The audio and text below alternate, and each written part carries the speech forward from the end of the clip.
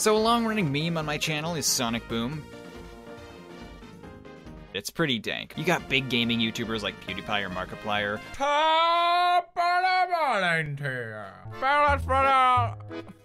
More or less starting their channels in the horror game genre. People love seeing them freak out over games like Amnesia or Slender Man, and what do I have? Talking about a TV show accompanied by a game that made some people say that it's worse than Sonic 06, so yeah, now I'm sounding like a bit of an emo kid at this point. My past tortures me. Wake me up inside. The Sonic Boom TV show was not too bad, but man did I ever love to tear that thing apart. The show was so different, and none of the characters, Sonic, Knuckles, Amy, seemed at all like themselves. Sonic was more of a, well, basically just a jerk, that's about it. You guys got totally schooled by Eggman! Knuckles was, well, just look at him. Amy just plain out bugged me for some reason, and I'm not easily bugged, so the bugs are strong with this one. Eggman was great.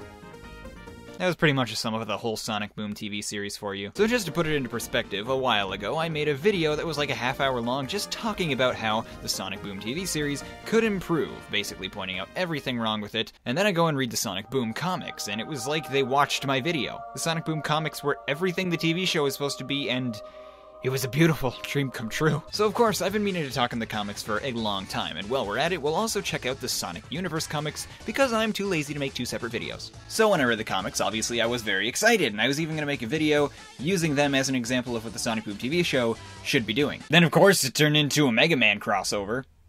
That's a pretty normal thing for comics to do. I guess that's fine, but okay, we're a Mega Man crossover now. I guess I was just too confused to make a video at the time, but now I'm still pretty confused. Let's start a bit shallowly with something that really doesn't make or break a show for most people, but well, it can for me, and that is visual presentation. Sonic Boom the cartoon was like a roller coaster of appearance. You know, sometimes you wake up in the morning, look in a mirror, and you're fairly content with what you see, but then 10 minutes later, once your eyes wake up, you wish you had something to cover it. It happens.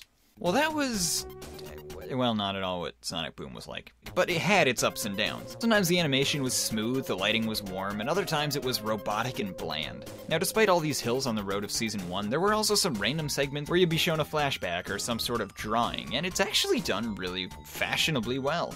I always thought to myself, wouldn't it be great if the show actually looked like this rather than the same mediocre 3D animation that every show has nowadays because it's easier and cheaper and faster? I mean, does anyone really need time and money at the end of the day? Anyway, BAM! Comics. Or should I say Boom! Comics. No, I'm sticking with BAM. The comics had just the style that the show kept teasing and was actually really well done. Now, before you get all logical on me and say it really shouldn't matter because it's just looks, actually looks matter quite a bit because a huge thing that the show is pushing is character reactions. All the jokes in the show are basically making fun of the characters and their reactions. Heck, they even redesigned the characters so that they would have more expression beyond Sonic looking kind of mad all the time, which I really don't mind, but I can see why they changed it for this show. They did this so that they could put more emotion and comedy into the characters' expressions, but the CGI in the cartoon just rarely ever utilizes that. The comics knew what they were doing, and you have a constant feel of expression and emotion. It makes the main form of humor, which is reactions, much more funny and comedic, so don't tell me that looks don't matter, because sometimes they actually do, and I'm a bit of a sucker when it comes to graphics overall, so don't pick on me. After talking about the humor, I guess I should explain why it works in these comics, which is not really an easy thing to explain, so bear with me. It's comics written by Archie. That's really it. Seriously, it's written by the Archie Comics crew, who have not only a massive amount of experience, but it's also a comic, so they have an easier deadline to meet, they don't have to cram everything into a 10-minute episode, they don't have to make the animation easy to convert from French to English, since Sonic Boom the TV show is made in France for some reason, even though Sega is primarily Japanese. Tu n'as pas réussi à vaincre Sonic! The old baguette. They don't have to pay voice actors or use music, and the biggest reason the comics are short and snappy. And Sonic Boom's humor is short and snappy as well, so it's kind of fitting.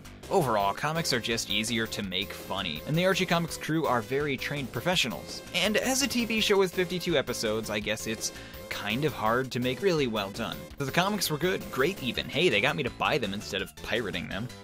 Not that I would pirate them, but it was all good, and then it became a Mega Man crossover, and I don't know, I just lost interest. Mega Man is more of a serious series from what I've seen, and I just wanted to get more laughs. Maybe it is good or even great and has the same kind of humor somehow, but it's not what I was looking for, so I just kind of stopped there. I will check them out soon, and I'll even make a video on it. Overall, they were good. The characters seemed like themselves, the plots were tame. These are all problems that I've had with the TV show and have said probably 1 billion times in the past. Overall, if you're a Sonic Boom fan or just a fan of Sonic characters being themselves, go ahead and check this comic out. It's pretty good. Before we move on to the Sonic Universe comics, it's time for a new segment called The Quest for Relevancy, aka Peter's a Sellout. Put the intro. In this segment, we will take a look inside a magical box known as a Loot Crate. Oh my gosh, how did this noob Sonic channel get a sponsorship? For this segment, we look inside a magical box and see if there's anything at all relevant to the video that we are currently making. Find out if it is a completely relevant plugin, or maybe Peter just is a big sellout.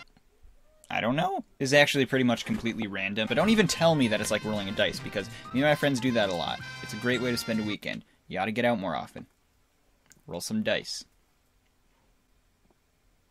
And due to popular demand, because apparently he's mildly entertaining, special guest Nick is joining us. So this segment here is called, No! This segment is called Relevancy or Nah. Oh, well, that's comforting. I open the box and it tells me to die. Yeah, okay. Oh. What? Alright, so this is a Super Mario Bros. 2. It's like a magnet. Wait. Hey! Ah, okay, that hurt. Okay, next. Oh! That's why I was going, oh. Oh! Clever. This is actually pretty dope, though. I have a bunch of things back there on a shelf I can put around. It's die. Boom! That's actually really cool, though. And, because I always lack clothing for, because I'm broke. Titanfall 2 shirt. Oh my gosh. Oh!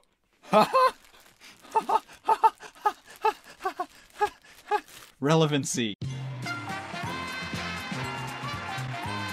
Oh, okay, dude. look at this. These are fingerless gloves. Sonic the Hedgehog fingerless gloves. Oh. You know who loves fingerless gloves? Me. Nicholas. Put one of these on. Oh, yeah, Mr. Krabs. I gotta say, I'm pretty relieved. I was gonna get heck if there was nothing in this box that I'd do with Sonic. Alright, this is cool. Right here. Just Ganon. Nice. Just Ganon, sure. Adhesive bandages. Oh, wait. Oh, What? adhesive bandages. That's good. I know a lot of people tend to cut themselves when opening boxes. That's... Look at that. A bunch of bandages. That'll be nice. Why will it be nice? Are you gonna cut me? Come on, you should know, Peter.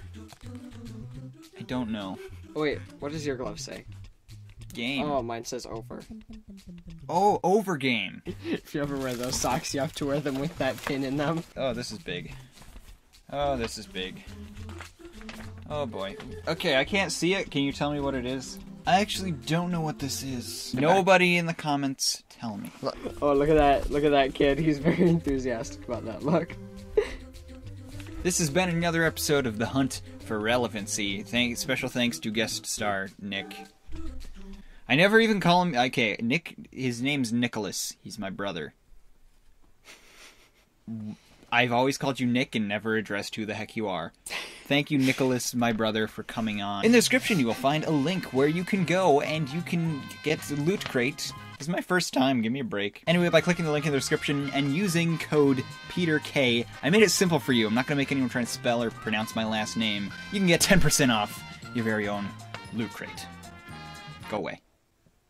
And now we move on to the Sonic Universe comics, which are still pretty awesome, but just in a different way from the Sonic Boom. Sonic Universe is like every Sonic fan's dream come true. It mixed everything from the history of Sonic lore. This means you had characters from the games going on adventures with characters from the cartoons, which never mixed before. You had stories from the games explained in depth and with more character development. You had series that dove into the stories that we needed more focus on, and so much more.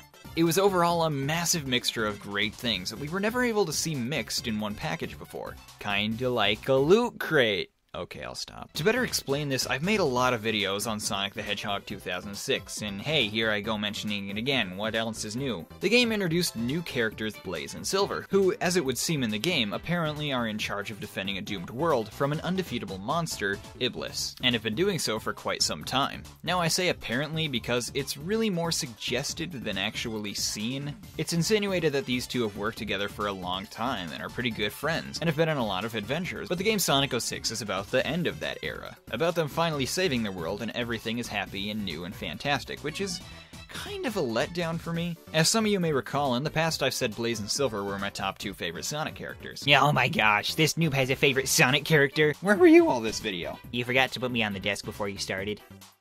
You could have just made something up, like you went on some kind of goofy/cringy adventure to cover for me. No. Did I not say you're in my top 2 favorite characters? No, I had to pay taxes and contribute to our economical society.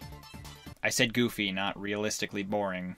But again, we don't get much of them doing any of that, and especially don't see their backstory. That's where the Sonic Universe comics thrive. It can dive into the backstory before Sonic 06, before any game, and show us things that were only hinted at before, or even hinted at afterwards. There's a comic series that takes place after the game Sonic Rush Adventure. In that game, a new character Marine is introduced. Blaze and Marine are apparently friends, but from a different dimension, I think? Even though she actually was from Silver's dimension in Sonic 06, I don't even know.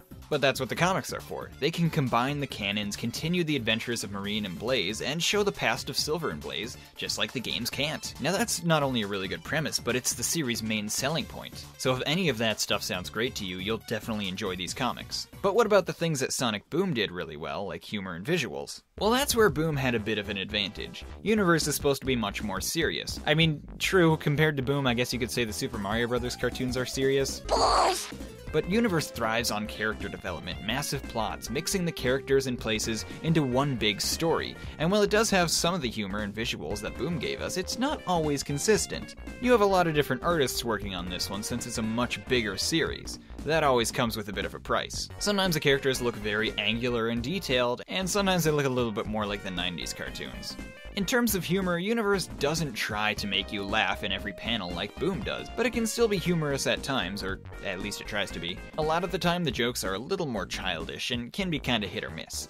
In the end, Universe thrives on the mixture of everything Sonic, and the characters interacting and actually getting to meet each other, and that's not only what it was supposed to do best, but what it does best. It's really cool to get to see 2 characters that never got to meet in the games actually interacting and going on adventures. The action is interesting and the stories are understandable, but not too simple. Those are the things that Universe should thrive on, and it definitely does. I've said in the past that Sonic 06 is kind of a depressing topic for me because, in a way, it had potential. The story was massive, it had all kinds of different characters, it had different timelines and universes, it hinted at tons of adventures that you never got to see in the game. Overall, it was an epic story, even if it was presented terribly at times. I have the power to travel through time. No way! All that potential and everything that I thought Sonic 06 could have been feels like the Sonic Universe comics. It takes those same stories, gives them more depth, makes the characters more likable. It doesn't have tacky voice acting, which I actually really loved, but still. If you are a fan of the older, more serious style of Sonic games that you had in Sonic 06 or the Sonic Adventure series, then you'll definitely know what I'm talking about. And the Sonic Universe comics is a great way to continue that older style of Sonic 3D games, and it's actually really refreshing.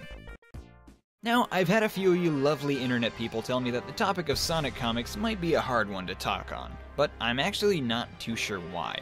I guess it could be that with so many lores and canons mixed together, there was a lot of controversy about whether Archie ruined the Sonic lore by changing the stories and the characters' personalities, but I really don't know. I have very little knowledge about the comics fandom, and I'm not the kind of fan to care much about that sort of thing. For me, they can do whatever they want with the stories. There's so many of them anyway. With different writers, characters and stories are bound to change. It's not like they made Eggman Sonic's dad or something.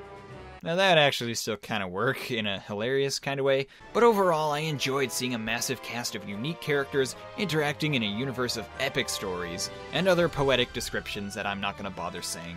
If you like anything about the Sonic universe or just want to get more of what the games couldn't give you, definitely check them out.